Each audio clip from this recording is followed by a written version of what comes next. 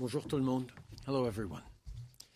Yesterday, a Royal Canadian Navy helicopter on a NATO mission, carrying 6 members of the Canadian Armed Forces, went down with all hands in the Ionian Sea off the coast of Greece.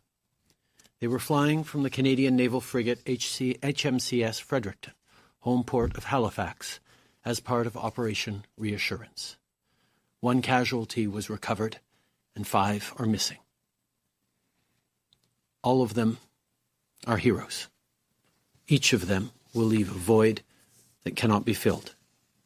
On behalf of all Canadians, I want to offer my deepest support to their families, their friends, their shipmates, and their fellow CAF members.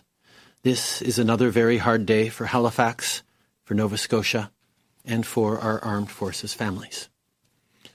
I spoke to NATO Secretary General Stoltenberg earlier this morning, who offers support and assistance in the times to come. In the coming days, there will be many questions about how this tragedy occurred, and I can assure you we will get answers in due course. Hier, un hélicoptère de la Marine royale canadienne, engagé dans une mission de l'OTAN et transportant 6 membres des forces armées canadiennes, s'est écrasé dans la mer Ionienne, au large des côtes de la Grèce. L'hélicoptère était déployé à bord de la frégate HMCS Fredericton dans le cadre de l'opération Réassurance. Une victime a été retrouvée et 5 membres ont été portés disparus. Ils sont tous des héros. Au nom de tous les Canadiens, je tiens à offrir mon appui aux familles, aux amis, à leurs camarades de bord et aux membres des forces armées canadiennes, aux gens de Halifax et de la Nouvelle-Écosse. Nous sommes de tout cœur avec vous. In a season of grief, a time of hardship, heartbreak, and loss for so many Canadians, the men and women of the Canadian Armed Forces stand tall. Bearing the maple leaf on their shoulders, they are known around the world as beacons of civility, compassion, and courage. Whether combating terrorism, standing by our partners and allies, or supporting peace operations around the world, they do what they always do: step towards danger so the rest of us can stay safe. Operation Reassurance is Canada at its best, bolstering security and stability in Central and Eastern Europe. Here at home, we turn to the forces in times of flood, fire, or other natural disasters. They never say no. They always put their shoulders to the wheel. And now, as we battle the COVID-19 pandemic, the Canadian Armed Forces are on the front lines in our seniors' homes, helping to protect and care for our most vulnerable citizens. Even as up to 915 soldiers are deployed on Operation Reassurance in Europe, reinforcing NATO's collective defense, the CAF will soon have more than 500 serving in 13 long-term care facilities in and around Montreal. And more will go in as they are prepared for this work. Earlier this week, CAF teams were deployed to assist in 5 long-term care facilities in Ontario. These people are working day and night, helping to protect our parents, our uncles, our aunts, and our grandparents. En cette saison de deuil, les hommes et les femmes des Forces armées canadiennes gardent la tête haute. Portant fièrement la feuille d'érable, ils sont reconnus à travers le monde comme étant des modèles de civilité, de compassion et de courage. Qu'ils soient appelés à combattre le terrorisme, à se tenir aux côtés de nos partenaires et de nos alliés, ou à appuyer les opérations de la paix, ils font ce qu'ils ont l'habitude de faire. Ils avancent vers le danger pour assurer notre sécurité. Au pays, on se tourne vers eux quand il y a une inondation, un feu de forêt ou une autre catastrophe naturelle. Ils ne nous disent jamais non. Ils sont toujours prêts à nous aider. Et maintenant, alors qu'on fait face à une pandémie, les forces armées canadiennes sont encore une fois là pour nous. Ils prennent soin de nos aînés. Ils vont prêter main forte aux résidences pour personnes âgées. Jusqu'à 915 soldats participent actuellement à l'opération Réassurance en Europe. Et bientôt, nous compterons plus de 500 membres des Forces armées canadiennes dans les CHSLD du Grand Montréal et d'autres se joindront à eux bientôt. Plus tôt cette semaine, des équipes des Forces armées canadiennes ont aussi été déployées dans 5 établissements de soins de longue durée en Ontario. Nos membres travaillent jour et nuit pour protéger nos parents, nos tantes et nos oncles et nos grands-parents, et ils méritent notre reconnaissance. Whether at home or abroad, the women and men of the Canadian Armed Forces are the hand of our intentions, the concrete expression of our valor and values as Canadians. And so we stand with them, and we hold out hope to find the missing. Once again, thank you for joining us. I will now turn it over to Minister Sajjan, General Vance, and Deputy Minister Thomas. Thank you, Prime Minister. As the Prime Minister has said, yesterday we lost contact with a CH-148 Cyclone helicopter deployed on board HMCS Fredericton. The helicopter was involved in an accident while it was participating in NATO allied exercises as part of Operation Reassurance off the coast of Greece in the Ionian Sea.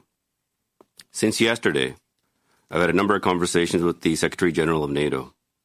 We remain in contact with Italy, Greece, the United States, and Turkey, who are assisting us in the search and rescue efforts to help us find the Canadian Armed Forces members who are on the helicopter. Through the night and day, ships, aircraft, and helicopters were engaged in search and rescue efforts. I want to thank all our allies for their support on this. As of this morning, this is what we currently know. The cause of this accident is unknown at this time. We can confirm the death of one member of the Royal Canadian Navy. Search efforts are still ongoing for the remaining 5 missing members. We have recovered the flight data and voice recorders from the helicopter. A Canadian Armed Forces flight safety team is departing today to begin their work to find answers for the families and loved ones. And the families and members on the helicopter have been the families of the members of on the helicopter have been contacted by the Canadian Armed Forces. The Chief of Defence Staff is making sure that families are kept up to date with information on their loved ones. We will continue to provide all support to the families who are affected by this. As we receive new information, the Canadian Armed Forces, the Department of National Defence, and I will continue to update Canadians as soon as it is appropriate to do so. I've also spoken with my parliamentary colleagues from the Conservative, Bloc Québécois, and the NDP to provide information on the situation, and I will be updating them later today. Our government, the Canadian Armed Forces, the Department of National Defence, and all of Canada are with the families and loved ones of the Canadian Armed Forces members who were on that helicopter. Canadian Armed Forces members come from across Canada to serve their country. But I know that for the community in Halifax and Shearwater, Nova Scotia, where HMCS Fredericton and where the crew of this Cyclone helicopter is based, this incident impacts them in a profound way. All of our Canadian Armed Forces members serve our country with dignity and courage. I want to recognize our women and men of the Canadian Armed Forces for the work they do on international operations to support peace and security around the world, and their efforts here at home during these challenging times in support of our efforts to stop and slow the spread of COVID-19. This selfless service by the women and men of the Canadian Armed Forces is what our military is known for. And I want to thank them for all the work they do to keep Canadians safe. And we will be there for the families, the friends, and loved ones during this difficult time. Thank you. And now I'd like to turn it over to General Vance. Thanks, Minister. Prime Minister, good morning. Bonjour. HMCS Fredericton and its CH-148 Cyclone helicopter were deployed on Operation Reassurance in support of NATO assurance and deterrence measures. Approximately 240 members left Canada in January 2020. They had just marked their 100th day on operations and were due to return to Canada in July. L'NCSM Fredericton et son hélicoptère CH-148 Cyclone embarqués ont été déployés dans le cadre de l'opération Réassurance pour appuyer les mesures d'assurance et de dissuasion de l'OTAN. Environ 240 membres ont quitté le Canada le 20 janvier. Ils venaient tout juste de passer leur 100e journée de participation à l'opération et devaient revenir au pays en juillet. I am deeply saddened to tell you that the body of Sub-Lieutenant Abigail Calbro, Marine Systems Engineering Officer, has been recovered and 5 crew members remain missing. C'est avec une profonde tristesse que je vous annonce que le corps de l'enseigne de vaisseau de première classe Abigail Calbro, officier de génie des systèmes, a été retrouvé et 5 membres de l'équipage ont toujours porté disparu. We are not naming the missing at this point out of sensitivity for family. To the family and friends and shipmates of Sub-Lieutenant Calbro, our thoughts and prayers are with you during this difficult time. To those of you in agony, awaiting the word on the fate of their missing loved ones, we stand with you and are searching as hard as we can. There are no words to describe the pain that you feel right now, nor are there any words that can ease it. Please know that the entire Canadian Armed Forces, and clearly the country, is with you. J'offre à la famille de sous-lieutenant Calbro, à ses amis, à ses camarades, de bord mes sincères condoléances. Rien ne peut décrire toute la peine que vous vivez en ce moment, et aucune parole ne pourra venir la soulager. Sachez toutefois que toutes les forces armées canadiennes et puis le Canada sont avec vous. At 4:35 p.m. Eastern European Time, the helicopter air detachment, call sign Stalker, took off from HMCS Fredericton during a NATO exercise off the coast of Greece. HMCS Fredericton was working alongside an Italian and Turkish ship under Standing NATO Maritime Group 2 and was conducting basic intership training serials. The Cyclone helicopter had conducted flight operations and was returning to the ship. At approximately 6:52 p.m., the ship lost contact with the air crew, and a few minutes later, flares were spotted in the water. À 16h35, heure européenne orientale, le 29 avril, le détachement d'hélicoptères indicatif d'appel Stalker a décollé le NCSM Fredericton pour prendre part à un exercice de l'OTAN mené au large des côtes de la Grèce.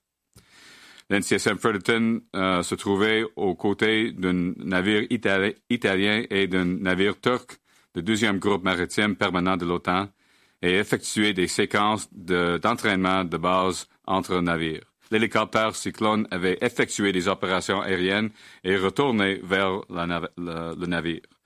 Vers 18h52, le navire a perdu le contact avec l'équipage d'hélicoptère et quelques minutes plus tard, des fusées éclairantes ont été repérées dans l'eau. Search and rescue efforts were immediately launched with every available resource from Fredericton and members of SNMG-2. We are grateful to our allies, especially NATO allies, Italy and Turkey and the United States, for their assistance and their support and their continued support during this difficult time. Des opérations de recherche et de sauvetage ont immédiatement été lancées auxquelles toutes les ressources disponibles au NCSM Fredericton et des membres du 2e groupe permanent de l'OTAN ont participé.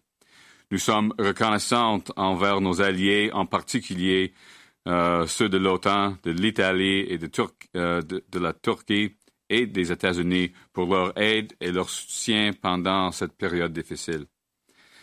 As of this morning, the cockpit voice recorder and flight data recorder have been recovered. An aircraft is being dispatched to collect those recorders and bring them to the National Research Council for analysis. A flight safety investigation has been initiated, and a flight safety accident investigation team, similar to what the Transportation Safety Board would dispatch, will depart Canada today or tomorrow to investigate the circumstances surrounding this terrible accident. En date de ce matin, l'enregistreur de conversation de poste de pilotage et l'enregistreur de données de vol ont été retrouvés. Un avion est envoyé pour récupérer ces enregistrements et les apporter au Conseil national de recherche du Canada aux fins d'analyse. Une enquête de sécurité des vols a été lancée et une équipe d'enquête sur les accidents et incidents d'aéronefs similaires à celle que le Bureau de la sécurité des transports enverrait quittera le Canada aujourd'hui, peut-être demain, pour enquêter sur les circonstances entourant ce terrible accident. For now, HMCS Fredericton and our allies continue to search the area. A support team is en route to help with logistics and support. Pour l'instant, le NCSM Fredericton et nos alliés poursuivent leurs recherches pour retrouver les membres disparus. Une équipe de soutien est en route pour aider notre personnel avec la logistique et le soutien. This is a time of agony for all families, friends, and fellow crew members. There is nothing worse than sending your shipmates over the horizon and losing contact. We have contacted all next of kin. We will provide them with all of the support and resources we can to help through this difficult time. Je reconnais que l'attente doit être agonisante pour les familles, les amis et les membres de l'équipage. Il n'y a rien de pire que de perdre le contact avec ses camarades de bord alors que ceux-ci sont au-delà de l'horizon. Nous avons contacté tous les proches parents des victimes. Nous leur fournirons tout le soutien et toutes les ressources possibles pour les aider à surmonter cette période difficile. I am very proud of our brave sailors and aviators deployed on Operation Reassurance and the work that Canada's military personnel do every day for global security and to help their fellow Canadians at home. Je suis fier, tellement fier, de nos courageux marins et aviateurs qui sont déployés dans le cadre de l'opération Réassurance et du travail qu'accomplissent chaque jour les militaires canadiens pour assurer la sécurité dans le monde et pour aider leurs compatriotes au pays. Our thoughts, my thoughts, all of our thoughts are with all of you. Thank you. Merci. Thank you, General Vance. Prime Minister, as a naval veteran, the daughter of a naval officer, and the wife of a naval officer, this tragedy hits home, for me, especially hard, as I know it does for so many members of our wider defence team. We know that all Canadians extend their deepest sympathies to the entire crew of HMCS Fredericton, who served shoulder to shoulder with their lost shipmate. As Deputy Minister of National Defence, I and the entire Defence team stand ready to support the Minister of Defence, the Chief of Defence Staff, and all of those impacted by this truly difficult time. Thank you for being here, and we will now take your questions. Thank you, Deputy Minister. We'll go to the phones first. One question, one follow-up. Operator? Thank you. Merci. First question, Bill Curry, the Globe and Mail, line open. Yes, I think a question for General Vance. What can you tell us about Sub-Lieutenant Calbro, why she was on that helicopter, since we understand she's not a normal member of that crew? Right. Thanks, Bill. All of the details surrounding why she and one other were on the aircraft will be released as we get through the investigation. It'd be premature for me right now to describe anything beyond the facts we have right now and that I've given you. Suffice to say, she was authorized to be on the helicopter, and further details about her, her family, and anything pertaining to her will be released formally later when we can confirm all of the details. Thank you. And then for the Prime Minister, if you don't mind, a question on another topic. The Parliamentary Budget Officer released a report this morning saying that the federal deficit could reach $252 billion, and that it could climb higher if the current programs are extended or if the government approves fiscal stimulus measures when the economy recovers. So at what point do you reach the limit of what Ottawa can afford in response to COVID-19, and how will your government deal with the new debt once this crisis is over? Right now, we are focused on supporting families through this crisis. We need Canadians to stay home. We need Canadians to take the measures that will protect themselves, their loved ones, their neighbors, and our healthcare systems. And that's why we have made sure that we're sending help to the millions of Canadians across the country who need that help, whether it's through the Canada Emergency Response Benefit or the Canada Emergency Wage Subsidy or other measures. We will continue to support Canadians to get through this in the best possible way so that our economy can come roaring back afterwards. Our focus is on what we need to do now to get through this. I have tremendous confidence in Canadians' ability to keep going and to come back stronger than ever afterwards. Okay. Notre priorité dans cette situation a été d'aider les familles, d'appuyer les Canadiens qui en avaient besoin pour qu'on puisse justement faire ce qu'on devait faire, c'est-à-dire de rester chez nous, d'être là les uns pour les autres pour empêcher que la COVID-19 prenne trop de vie ou ait un trop gros impact sur notre système de santé, déborde notre système de santé. Nous allons continuer d'être là pour les Canadiens pendant que les Canadiens sont là les uns pour les autres, pour leurs proches, pour leurs voisins, pour nos travailleurs de première ligne dans notre système de la santé. Je suis très confiant dans notre capacité de revenir en force après la COVID-19 à cause des décisions et des actions que nous avons tous prises en tant que Canadiens. Il y avait une demande pour financer, mes excuses. Donc, simplement, on n'a pas les détails maintenant concernant la disposition des membres de la force des personnes sur l'hélicoptère, incluant Abigail Carborough. On va donner tous les détails après une période d'investigation pour nous assurons des détails exacts. Merci. Prochaine question, moderator. Thank you. Merci. Prochaine question, Marie Vastel, Le Devoir. À vous. Oui, bonjour M. Trudeau. Pour faire suite à la question de Bill sur le rapport du directeur parlementaire du budget ce matin, on voit maintenant que le ratio dette-PIB est rendu à 48%.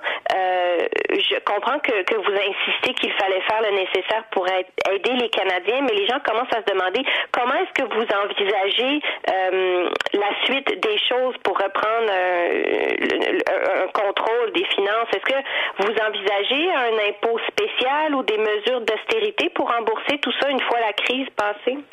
D'abord, on garde le cap fixé sur cette crise dans le moment dans lequel on est.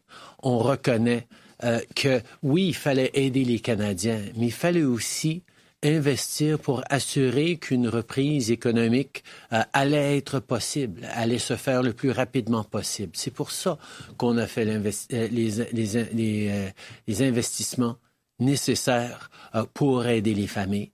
Oui, nous reconnaissons que c'est une crise économique qui va être difficile, qui est difficile actuellement pour bien des gens et qui va durer un certain temps, mais nous devons à chaque étape d'assurer que la reprise sera la plus forte possible. C'est pour ça que de garder les gens en lien avec leurs emplois, avec la subvention salariale, par exemple, l'aide pour les gens pour qu'ils puissent continuer de payer leur loyer, l'aide pour les entreprises qui vont pouvoir garder la liquidité et payer leurs loyers commerciaux pour rester en attente en santé économique.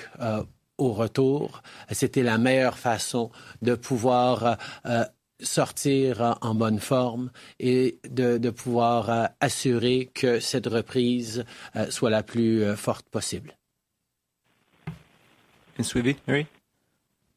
Je comprends, mais en tout respect, ça répond pas vraiment à ma question pour la suite des choses. Comment est-ce que vous entendez reprendre contrôle de l'économie? Est-ce que vous avez en tête des mesures d'austérité, un impôt, ou est-ce que vous comptez enregistrer des déficits dans les centaines de milliards pour une décennie à venir? Certainement qu'on va avoir des réflexions à faire là-dessus, mais pour l'instant, nous sommes concentrés sur ce qu'il faut faire pour aider les Canadiens à passer à travers. On est chanceux d'avoir eu un des meilleurs ratios dette PIB de tout le G7, de beaucoup d'économies auxquelles on se compare à travers le monde. On avait la santé fiscale pour pouvoir faire les investissements nécessaires, non seulement pour aider les gens maintenant, mais pour pouvoir rebondir par la suite. Les Canadiens sont des gens extraordinaires. Nos institutions sont fortes. Notre économie est forte en situation normale et on va pouvoir reprendre en grande santé. On discutera en temps et lieu des mesures qu'on va devoir prendre dépendamment du cours de cette pandémie. Obviously, our focus right now needs to be on how we get through right now to support Canadians, to support workers who've lost their paychecks, to support families who need to take measures to protect themselves and to protect our healthcare system. At the same time, our investments have also been focused on making sure that when we are able to get the economy back up and running, it will be done quickly and strongly. That's why investments like the emergency wage subsidy or the Canada Emergency Business Account are there to ensure that businesses, that our economy are able to hold through this difficult time and come roaring back afterwards. Canadians are a strong and resilient people, and our economy was in great shape before going into this. We had one of the lowest debt to GDP ratios of most of our comparable countries. And that left us in a great situation to be able to make the necessary investments to see us through this the right way. There will be time after this is all done, as we figure out how exactly this unfolds, where we will have to make next decisions on how that recovery looks. But right now, our focus is on getting through this together as a country. Thank you. Next question, Roberta. Thank you. Merci. Next question, Andrea Dunn, the Chronicle Herald. Line open. Hi there. I'm wondering, I don't know who the best person to answer this question, perhaps Vance, but I'm wondering if there's been any consideration of grounding the rest of the Cyclone fleet because of this. Are they, what's the plan for that? Yeah, thanks, Andrea. We have put the fleet across Canada and overseas clearly in an operational pause. It's not a grounding, it's an operational pause until the commander of the RCAF and his flight safety team can determine the next steps. We will try to get back to business with those helicopters as quickly as we can, but we have to rule out that there's a fleet-wide problem, and we're going to do that as quickly as we can. Just a follow-up question. I'm wondering, you mentioned that there was some flares spotted, but was there any sort of Mayday call or anything issue? Could you provide any information about that? Right. Honestly, I have to wait, as do we all, for any details that come from the flight recorders, voice and data flight recorders. Anything we have right now has been passed in the heat of the moment. I can tell you what is known, and I have. As far as any further details, they will have to come as a result of an investigation. Tous les détails vont venir, tous les détails concernant l'écrasé de l'hélicoptère va arriver après une investigation, une enquête. Et j'ai oublié l'autre question.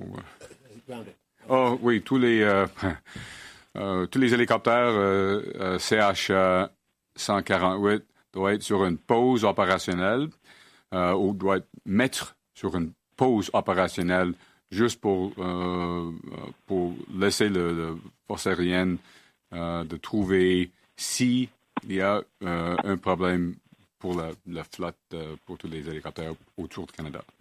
On va continuer avec les opérations aussitôt que possible. Merci. Prochaine question, moderator. Thank you. Merci. Prochaine question, Émilie Bergeron, Agence QMI. À vous. Oui, bonjour. Ma première question serait pour le général Vance. Pouvez-vous préciser, ça veut dire quoi exactement une pause opérationnelle et comparativement à clouer ces hélicoptères-là au sol? Je pense que j'ai compris la question. Un pause opérationnelle doit est mettre en place par la force aérienne juste pour deux raisons principales. Un, pour laisser les membres de cette communauté de hélicoptères maritimes d'avoir un moment de penser et de souvenir ses camarades. Deuxièmement, et c'est important, c'est une communauté assez petite, très proche et fière. Ils ont perdu peut-être maintenant des membres de leur communauté. Donc, c'est difficile. Deuxièmement, il faut être nécessaire d'éliminer s'il y a un problème avec la flotte. Donc, c'est une pause temporaire pour laisser laisser les forces aériennes de faire une enquête rapide. Ouais. Merci. Et ma prochaine question serait pour M. Trudeau. Sur un autre sujet, hier en Chambre, vous n'avez pas été tout à fait clair sur vos intentions quant aux entreprises qui profitent de paradis fiscaux. Alors, j'aimerais vous donner l'occasion de clarifier. Est-ce que ces entreprises-là vont pouvoir toucher la subvention salariale, oui ou non? Nous avons toujours lutter contre l'évasion et l'évitement fiscal. On a investi dans des mesures sans précédent au niveau de l'Agence du revenu pour assurer qu'il y ait des conséquences pour quiconque cherche à ne pas payer leur juste part d'impôts. Et nous allons continuer d'assurer les conséquences même pendant cette crise, même pendant cette pandémie. En même temps, notre priorité, c'est toujours d'aider les travailleurs canadiens qui ont besoin d'appui pendant cette pandémie, et c'est ce que nous allons faire. Good morning, Tonda McCharles, Toronto Star. General Vance, condolences on the loss of your members. Could you give us any more details? Though I understand you said that recorders were recovered, so have you recovered the wreckage of the chopper as well? And I just wonder, if not, what is the challenge presenting you in those waters? Right. Hi, Tonda. Thank you for the condolences. The recorders broke away from the helicopter on the crash and floated, and they had a beacon that's automatically set off, and the ship and ship's crew were able to find that the beacon and therefore recovered it. As far as we know, they're in about 3,000 meters of water in the Ionian Sea. And so the search continues, and until the search is done, we won't really know the disposition of any wreckage. But suffice to say that the Standing Naval Group is doing their best to conduct the search. There's a fairly sizable debris field, and they need to search through that debris field. I don't know what other capabilities will be brought to bear over time. I have to leave that to the investigation. I understand you say an operational pause, not a grounding. So what are your concerns, though, around this helicopter, which is supposed to be state-of-the-art? Well, honestly, Tonda, I don't have any concerns about the helicopter. It's performed terrifically. It's got 9,000 hours on the fleet. We've had one other incident, which was a hard landing a little while ago, but that was because of a very unusual gust of wind that knocked the helicopter around. These are, as you know, superbly trained crews, pilots, electronic systems operators, and so on. It's a powerful helicopter with fantastic sensing capability, and it's about to go through a second block of upgrades to integrate that sensing capability. It's a sub-hunter, and it's good at it. Way better capability than we had with the Sea Kings. And so I don't have any lack of confidence in the fleet. This is an accident we don't know until we know. We won't be able to make any judgments on the airworthiness of the helicopter. The commander of the RCF is as for this operational pause, he's the airworthiness authority for the Canadian Armed Forces. It's his decision to do that for the two reasons I described. One, sympathy to the teams who fly, the small community, and the other is to rule out anything immediate that they would have to take care of to be able to resume flying operations. Quelle question?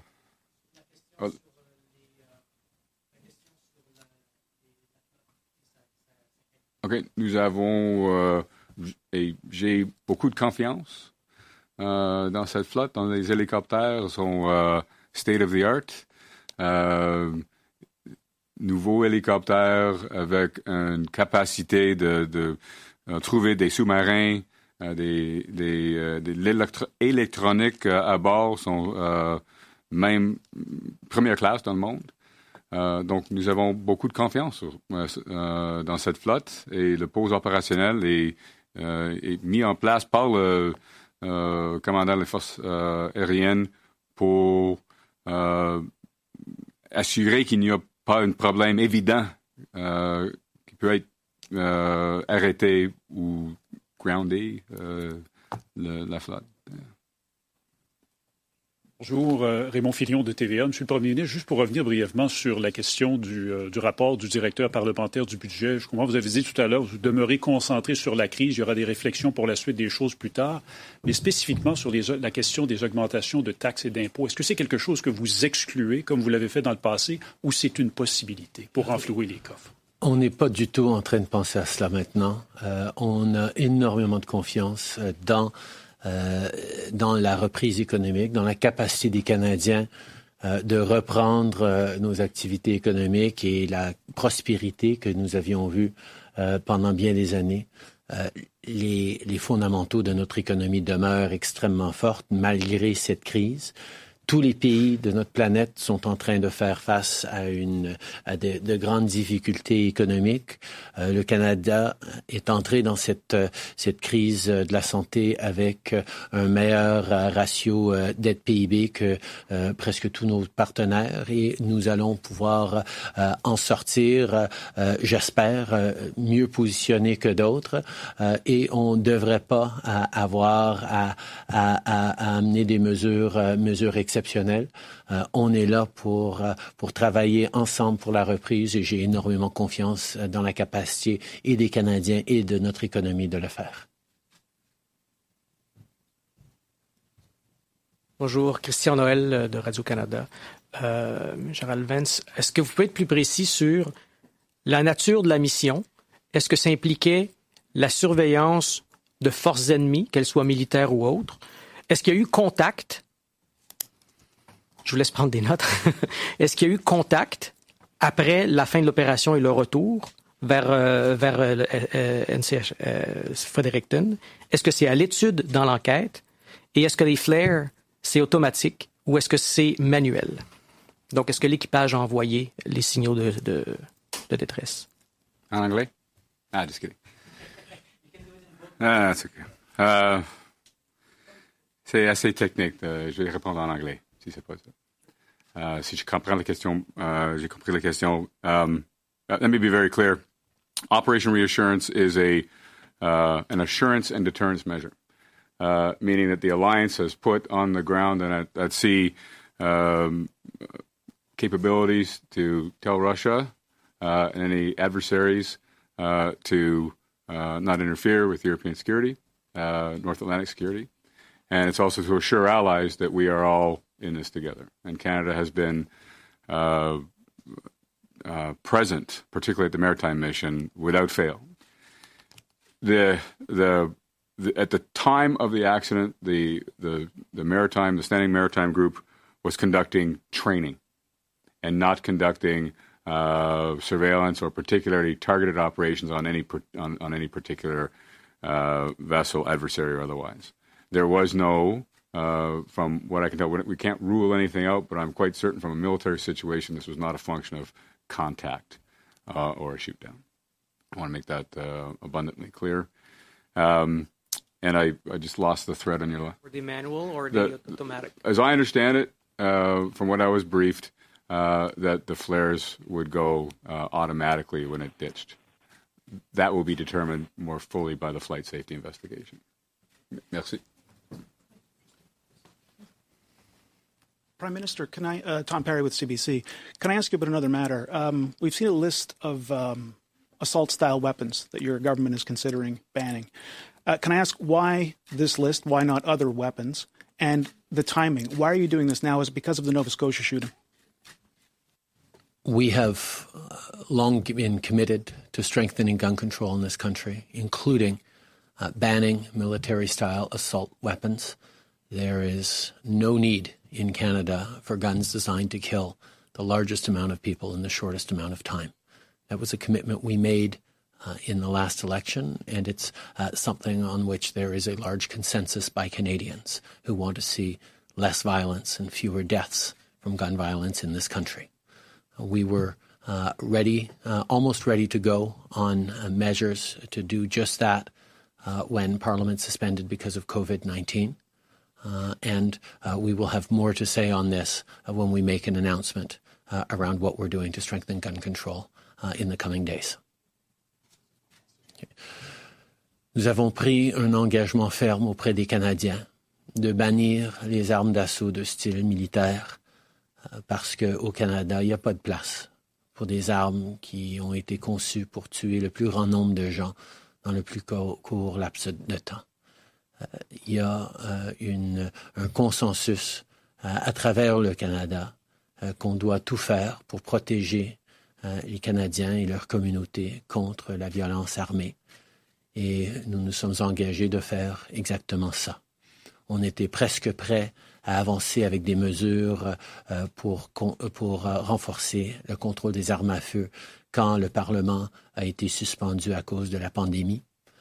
Et quand nous allons faire des annonces dans les jours à venir, nous allons avoir plus de dire sur les mesures que nous allons entreprendre.